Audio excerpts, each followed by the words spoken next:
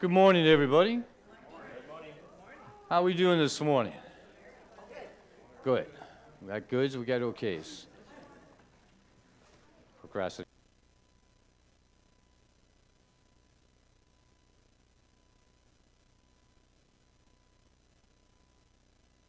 Our feet this morning. Let's call out Kathy. Kathy, just stand. Let's pray this morning, shall we? Heavenly Father, we thank you for this day that you have made. Father, we thank you for your mercy and your grace that you show upon us every single day. Father, we acknowledge the fact that it's in you that we live and move and have our being. So, Father God, we depend upon you and we're grateful for you. We ask that you bless the service this morning, Father God. Every song that is sung, every word that is spoken, Father, let it give you glory and honor. For those who are in this morning who are not feeling well, Father, we speak healing upon their lives and healing upon their hearts. We pray that you have your way in this service. We invite you, Holy Spirit, to have your way. In Jesus' name we all said, amen. Let's sing a song or two, shall we?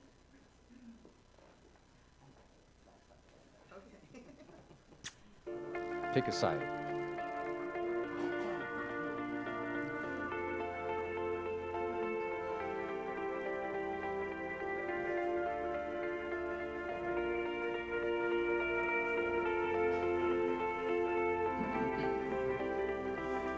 Wonder you turned into wine. Open the eyes of the blind. There's no one like you. None like you. Into the darkness you shine.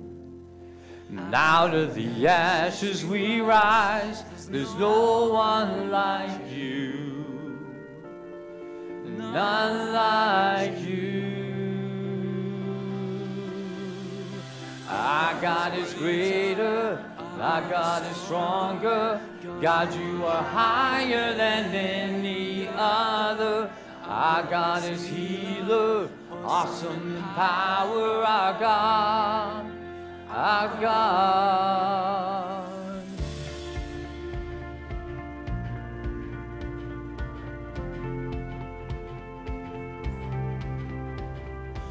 Water turned into wine and opened the eyes of the blind.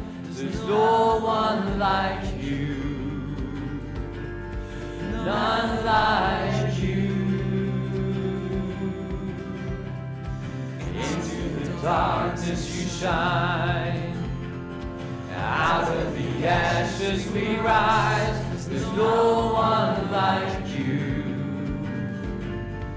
None like you. Our God is greater, our God is stronger.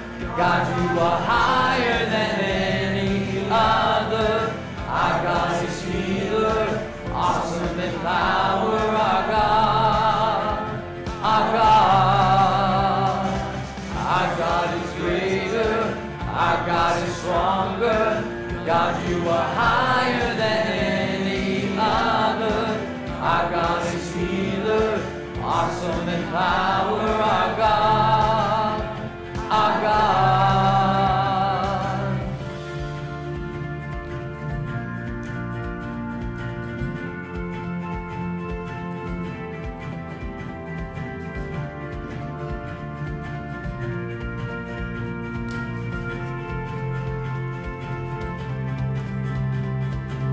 And if our God is for us, then who could ever stop us? And if our God is with us, then what can stand against? And if our God is for us, then who could ever stop us? And if our God is with us, then what can stand against? What could stand against? What can stand against? What can stand against? Our God is greater, our God is stronger. God, you are higher than any. Our God is healer, awesome in power. Our God, our God, our God is greatest. Nothing could stop us. And if our God is with us, then what can stand against? And if our God is for us, then who could ever stop us? And if our God is with us, then what can stand against? What can stand against? What can stand against? What can stand against?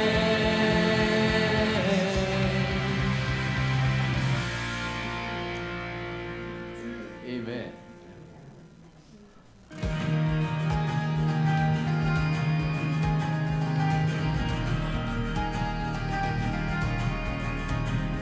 Oh, hail the power of Jesus' name, let angels prostrate fall. Bring forth the royal diadem and crown him Lord of all. Bring forth the royal diadem and crown him Lord of all.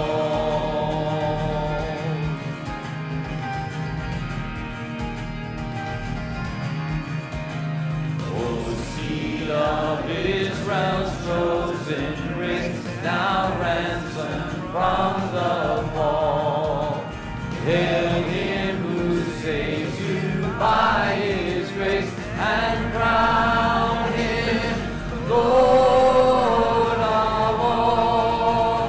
Hail him who saves you by his grace and crown him Lord of all.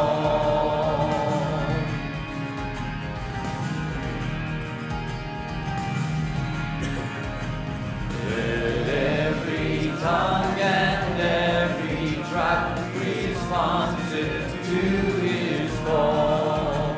To him all majesty ascribe and crown him Lord of all. To him all majesty ascribe and crown him Lord of all.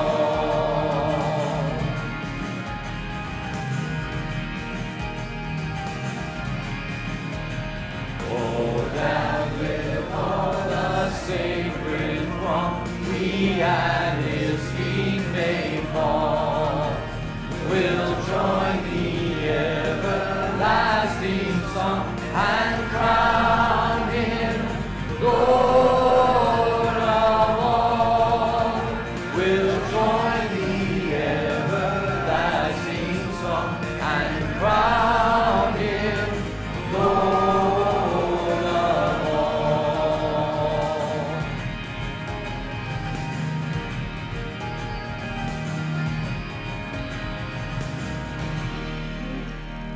Amen. You may be seated. So good morning, welcome. Glad to have everybody here this morning. Glad to be here this morning as well. If this is your first time joining us, there's a little blue card in the seat in front of you. We'd love to have you fill that information out, connect with us, and let us connect with you as well. If you have a prayer request, you just flip it on the back and write that prayer request on the back and let us join in agreement with you. And those cards will go out in the offering box out in the foyer. Speaking of offerings, as well, that box is for if you came prepared this morning to give your tithes or your offerings, you can put that in the box there as well. Or you can go on the GCC app and give there, or go to the church's website at gardner.church/giving, or you can mail it to the address on the screen. Also, good morning to all those online this morning. I don't know if my mom's watching or not, but good morning to everyone else who is joining us this morning. Let's pray over the offering, shall we? Father, we thank you for the opportunity that we have to give back into your house, Father God. It is such an honor, Father God, to see what you do through this church, Father God, that reaches in a global sense, Father. We thank you for that. honor that you've given this church. Father, this morning, those who may not be able to give, Father, we speak a special blessing over their lives as well. Father, that you would meet their needs according to your riches and glory by Christ Jesus, your Son, so that, Father God, that they can give into your house and know the joy of giving to Father God. We speak a special blessing over this offering. We thank you for it in Jesus' name. And everyone said, amen. And let's stand up and do one more song, shall we? But I'm going to go over here.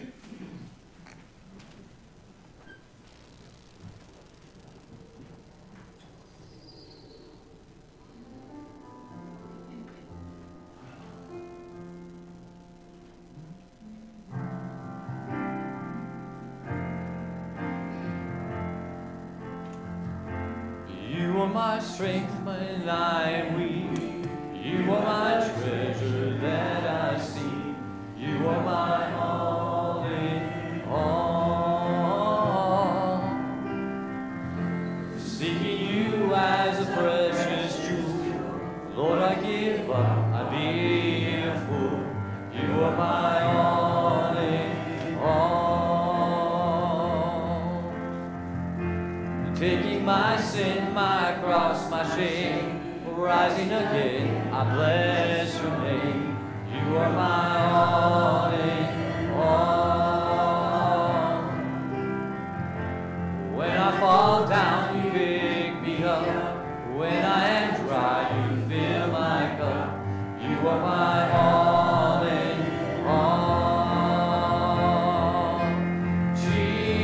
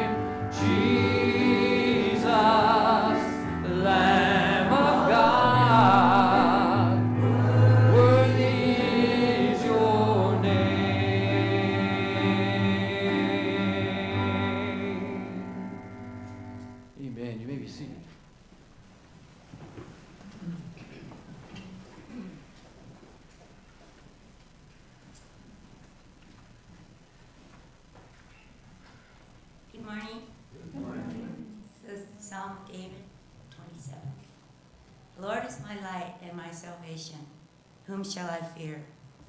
The Lord is the stronghold of my life. Of whom shall I be afraid? When the wicked advance against me to devour me, it is my enemies and my foes who will stumble and fall. Though an army besiege me, my heart will not fear. Though war break out against me, even then I will be confident. One thing I ask from the Lord, the only do I seek, that I may dwell in the house of the Lord all the days of my life, to gaze on the beauty of the Lord and to seek him in his temple.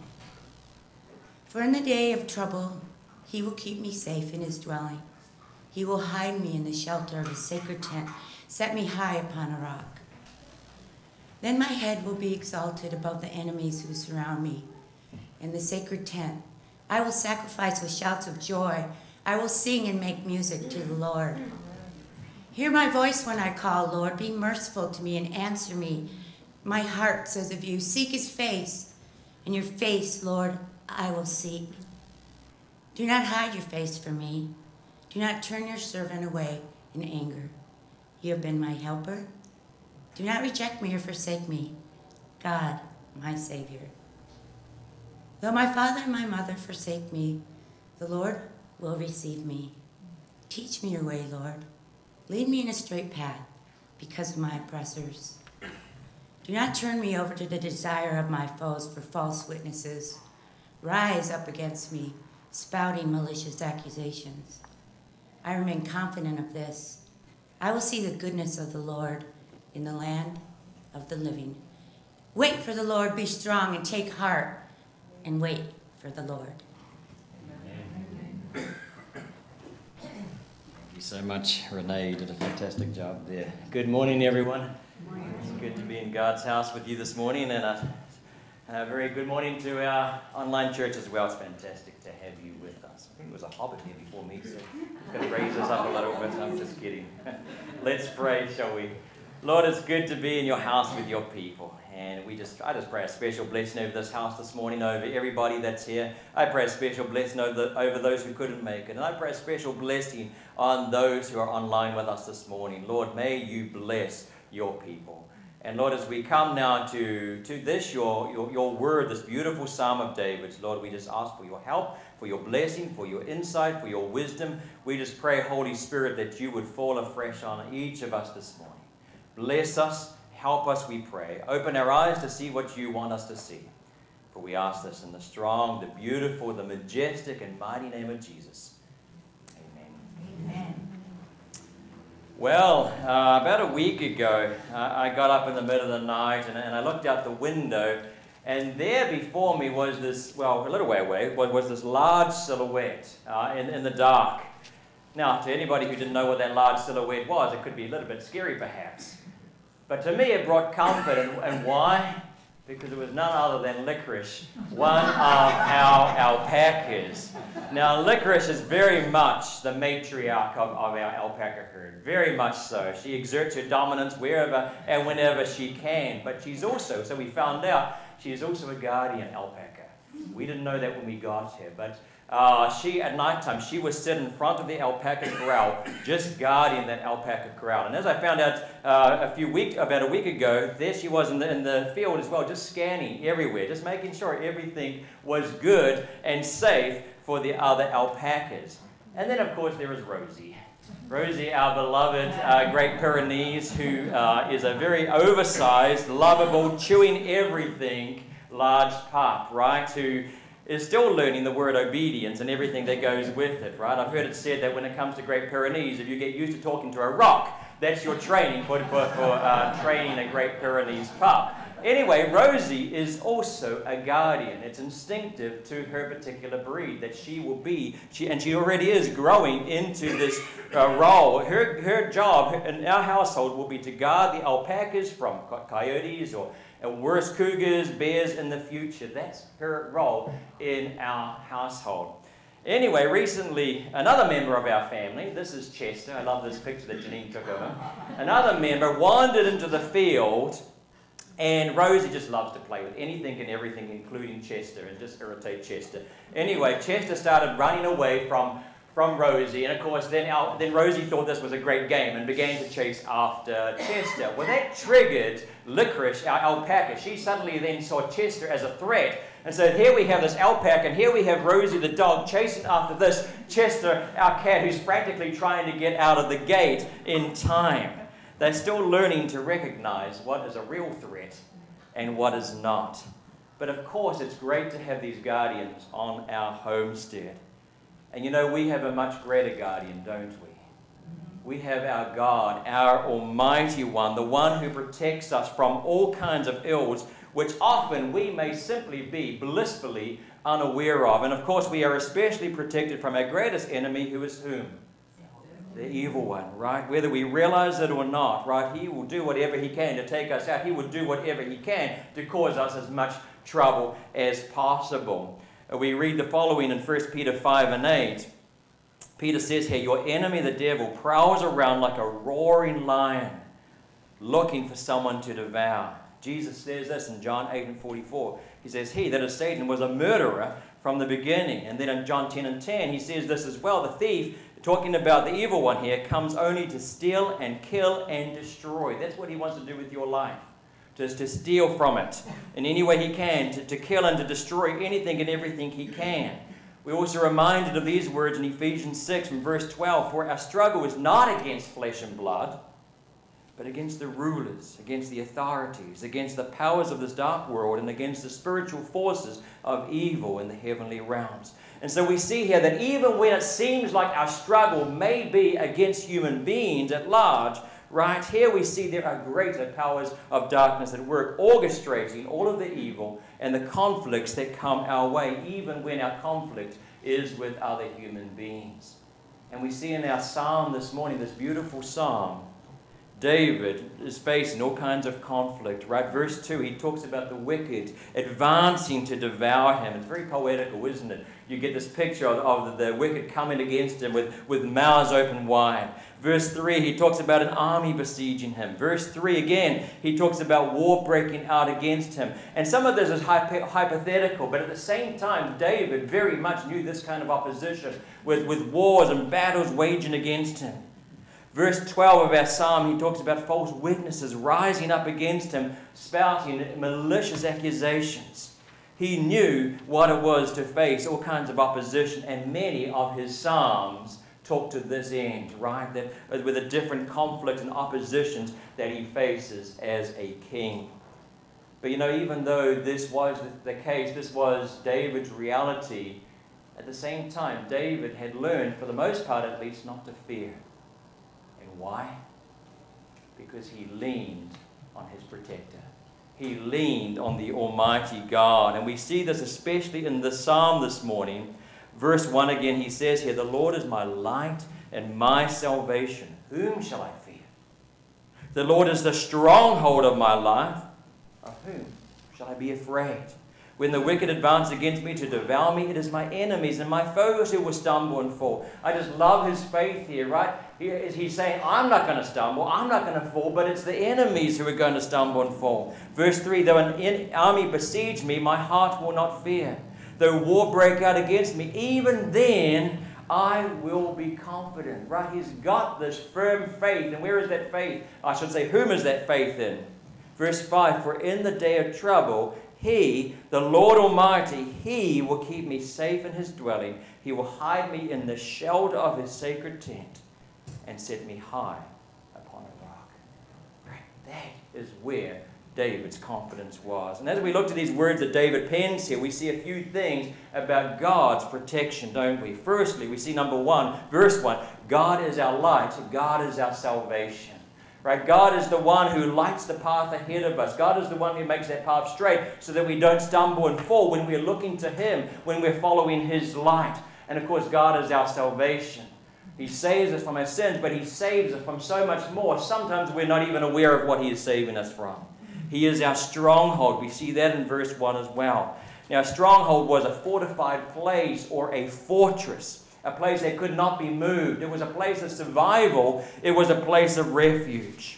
Number 3, in verse 2, God will ensure that it's not us, David says, but it's the enemy who will stumble and fall. That's when we're looking to God, of course.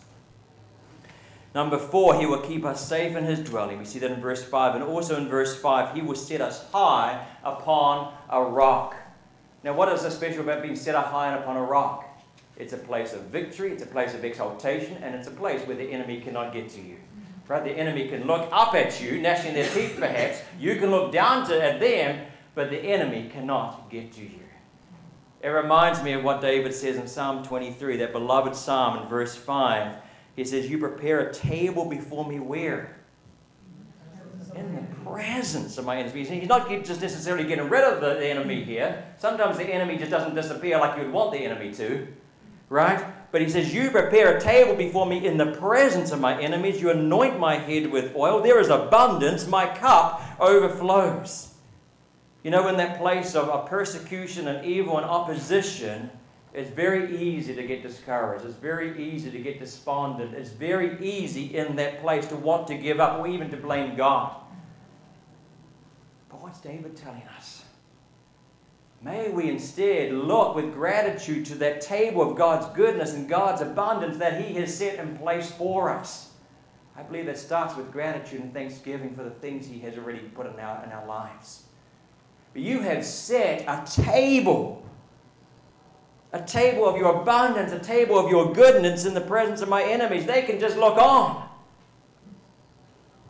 And here, notice he says his cup overflows. It's not about debating whether my cup is half empty or half full.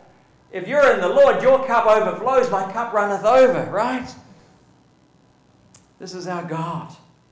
This is what He does for us. Paul puts it this way if we go to Romans chapter 8. I encourage you this week to meditate on Romans chapter 8. It's just a beautiful, beautiful piece of scripture. But here, as Paul says, Romans 8 verse 31, if God is for us, who can be against us? We sung that earlier, right? We didn't even talk about that and yet you had us singing that. That's fantastic. If God is for us, who can be against us? Further on in this passage, verse 35, Paul says this, who shall separate us from the love of Christ? Shall trouble or hardship or persecution or famine or nakedness or danger or sword? Verse 37, no, he says, in all things we are what? We are more than conquerors. We're not just conquerors, we are more than conquerors. Right? And through whom? Through Him who loved us. Paul says, for I am convinced that neither death nor life, neither angels nor demons, neither the present nor the future, nor any powers, neither height nor depth or anything else in all creation will be able to separate us from the love of God that is in Christ Jesus our Lord. Not even the darkest powers that are out there can separate you from God and from His love.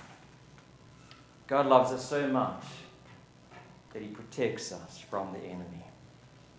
In a bit we're going to sing that classic hymn, A Mighty Fortress is Our God. Anybody know that? I think it was written by Martin Luther. A mighty fortress is our God, a bulwark. I like that word, bulwark. Like the strong, solid fortress. A bulwark never... Did someone... I said bulwark. Bulwark. Sorry, you've got a Kiwi kind of South African kind of American thing, accent thing going on here. But a bulwark never failing. Right? But then in verse 2 of that hymn, it refers to Jesus as Lord Sabaoth or Sabaoth. Anybody know what that means? Last week we had Jehovah or Yahweh Nisi. Anyone remember what that means? The Lord is my banner. Under Him we have the victory. Under His banner. This week we have Lord Sabaoth, which means Lord of hosts or God of angel armies. And we see this idea in various scriptures. I want to go back to David when he's fighting Goliath. Can you imagine this tiny, scrawny little kid, and then you've got this ogre of a giant? I mean, what are the odds? What are the odds? Well, here we're going to get to what his success is. 1 Samuel 17, verse 45. This is what he says as he looks up. You can imagine him looking up to this ogre of a giant. He says to Goliath, you come to me with a sword and with a spear and with a javelin, but I come to you in the name of whom? The Lord of hosts. Right? He is the God of the armies of Israel whom you have defied. This is how the New Living Translation puts it. You come to me with sword, spear, and javelin, but I come to you in the name of the Lord of heaven's armies. In case we're not sure what that term, Lord of hosts, means. It means the Lord of heaven's armies or angel armies. The God of the armies of Israel, whom you have defied.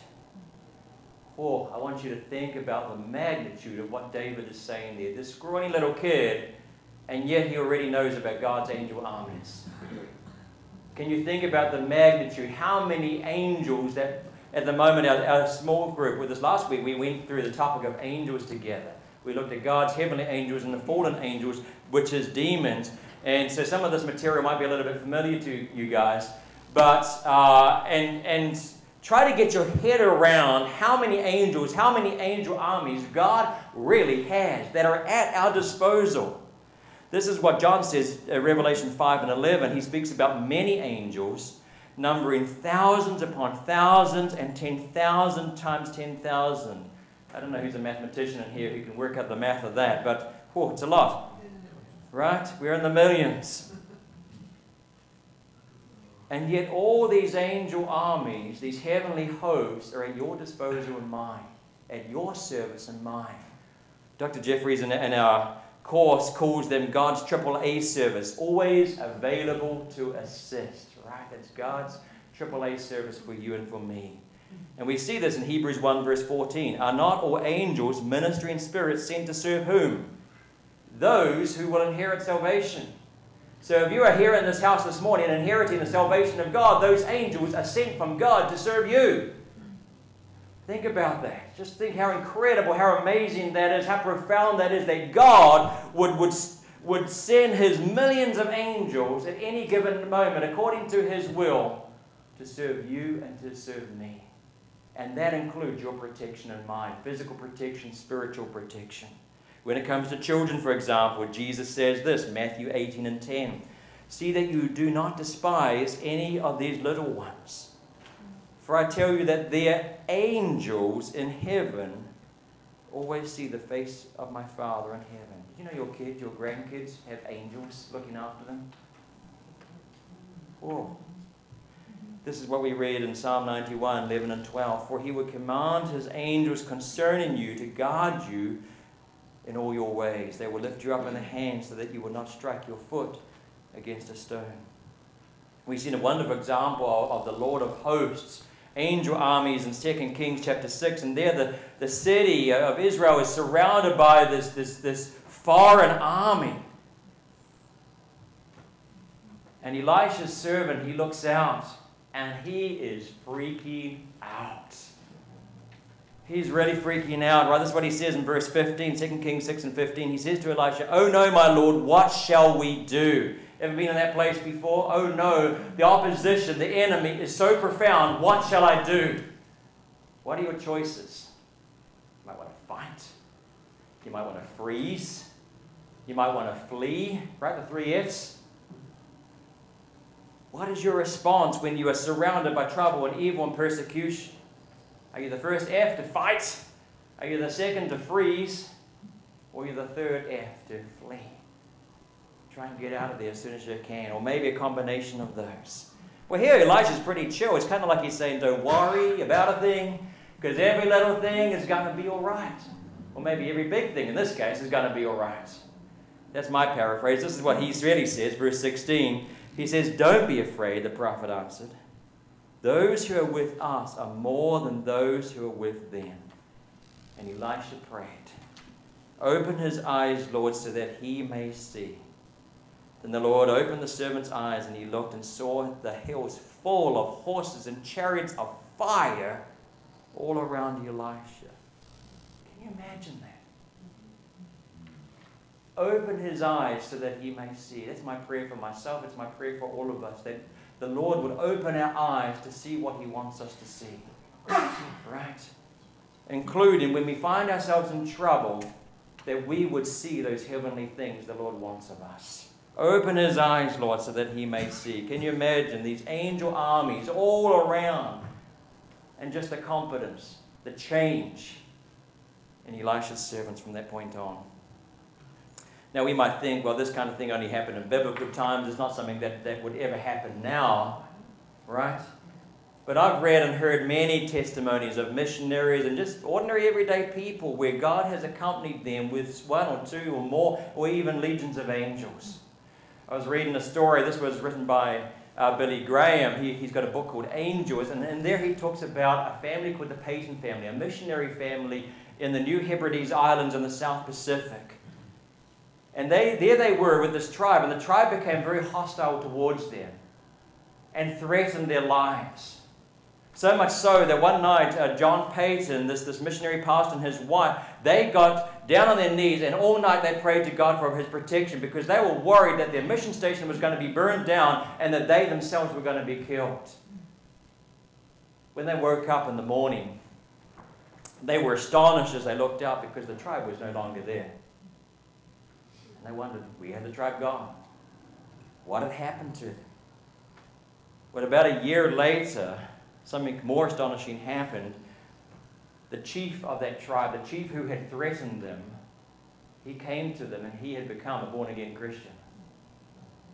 And so at this point they were curious, and they asked him, well, what happened that particular night? Where did y'all go? You had plenty of y'all this week, didn't you? Right, where did y'all go? I can't do the Tennessee thing kind of justice. Anyway, right, what happened to your tribe? Where did you go? What happened? And the chief explained that they had seen an army of giant men in shining garments with drawn swords in their hands surrounding the mission grounds. God had sent his angel armies to keep the missionaries safe. How true it is what the psalmist says in Psalm 34:7. The angel of the Lord encamps around those who fear him, and he delivers them.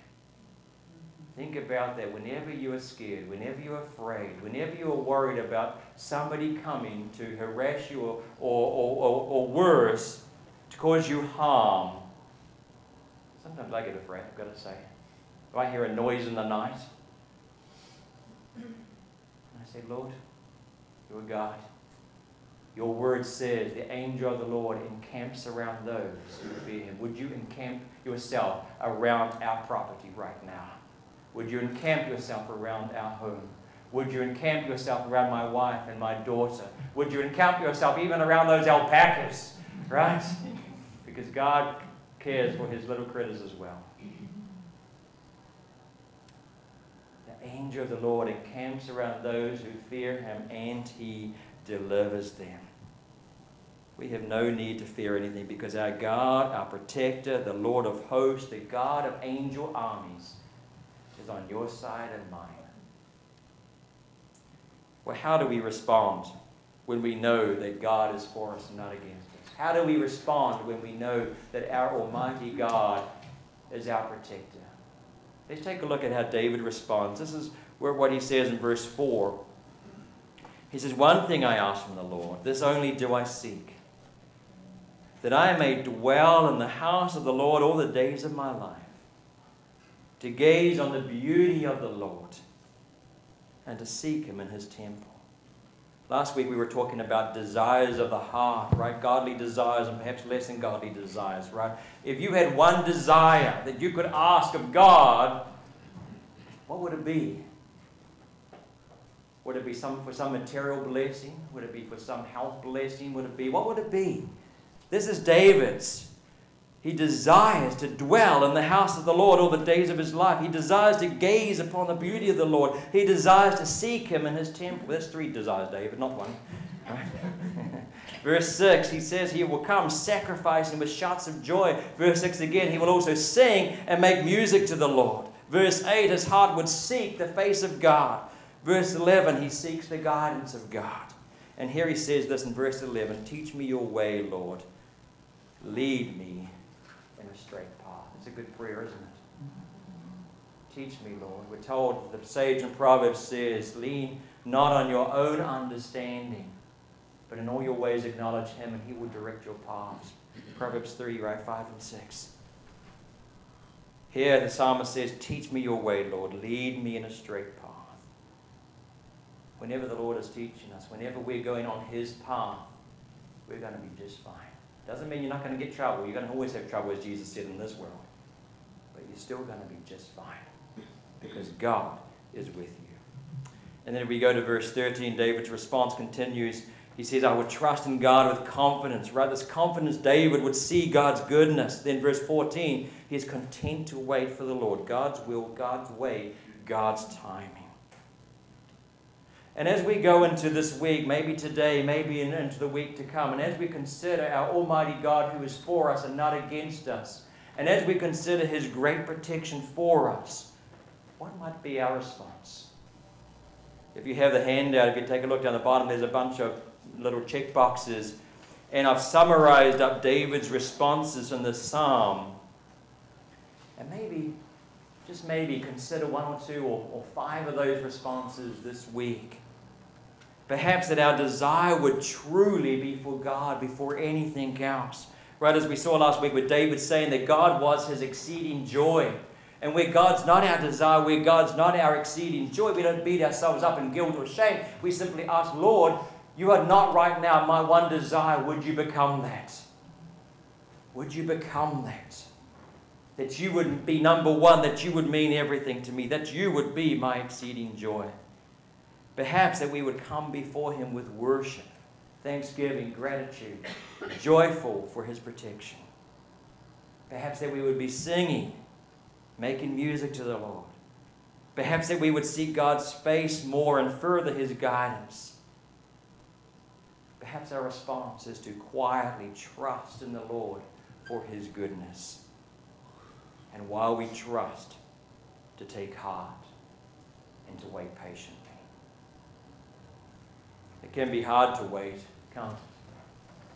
It can be hard to trust. Who understands the ways of God? And especially so when trouble is on our doorstep. Whenever you are feeling the effects of any given enemy. This past week I was reading a story about a Marine during World War II. Somehow he had been separated from his unit on a Pacific island, and the fighting had become intense, and the smoke and crossfire, he had just lost touch with all of his comrades. And there alone in the jungle, he could hear the enemy approaching. And he looked to where he could scramble to hide. And he saw these series of small caves, and he ran to one of them to hide inside. The problem was he could still hear the enemy soldiers approaching, and he realized that they would search all of these caves and they would eventually kill him. And so he prays. He prayed, Lord, if it be your will, please protect me. Whatever your will, though, I love you and trust you. Amen. Well, after praying, he heard the enemy getting even closer, and he thought to himself, well, I guess the Lord is not going to help me out of this one. But as he watched, as he saw the enemy approaching, searching for him, the spider laid strand after strand after strand at the entrance of the cave where he was hiding.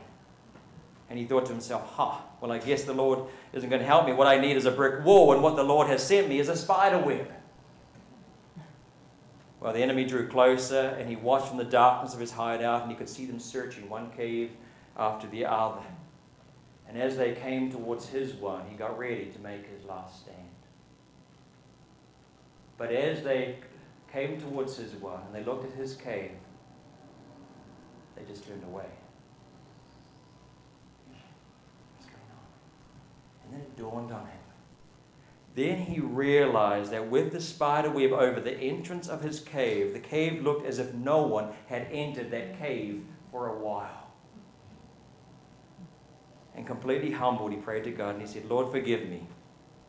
I had forgotten that in you, a spider's web is stronger than a brick wall. God works in mysterious ways, doesn't he? But know how much he loves you. And friends, know that even when life does not make sense, know that God is still in control. And know that God is in control of your circumstances. Let me finish off with the final words of the psalmist from verse 13. Here David says this. He says, I remain confident of this. I will see the goodness of the Lord in the land of the living. Verse 14, he says, wait for the Lord. Be strong and take heart. And in case you missed the first wait, he says it again. And wait. Be strong. In New Zealand, when I was at high school, our school motto was Kia kaha, which in New Zealand Maori means ever be strong. Wait for the Lord, Kia kaha. Be strong and take heart.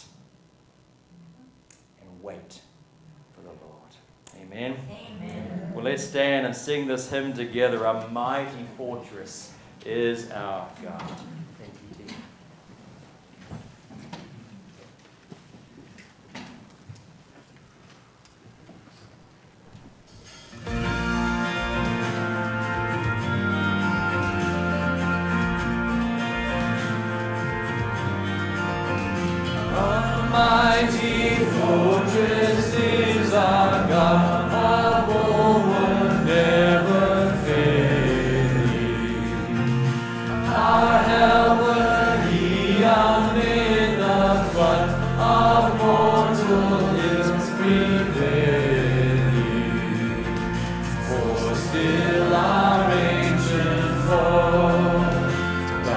Seek to work in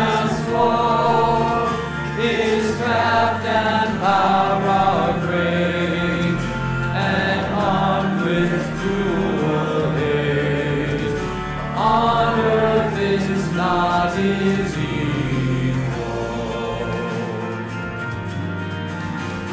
Did we in our own strength confide, our striving would be losing.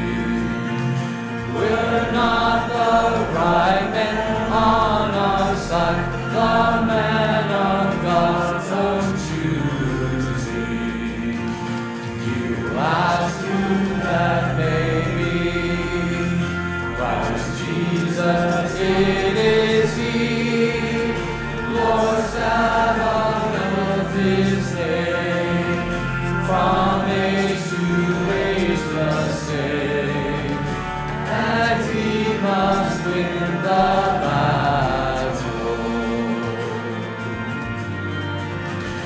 And all this world with devils still should threaten to undo us.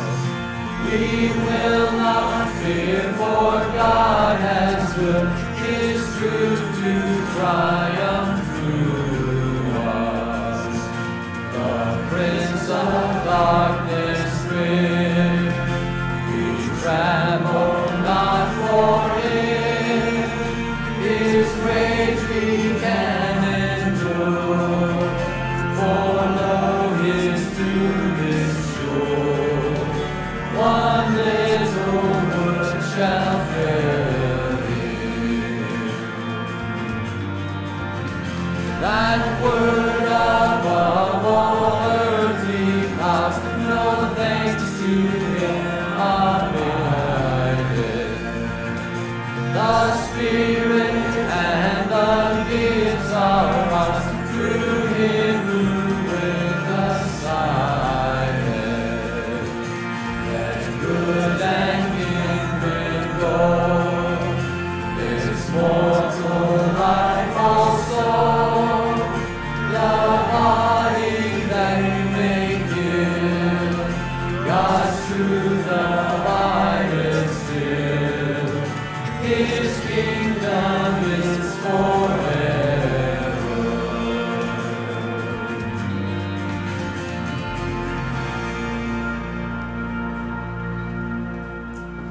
Amen. Please be seated. Just a couple of notices before we close on off. Join us downstairs for potluck lunch. We'd love to have you. Even if you said, I didn't bring anything today, still come and join us.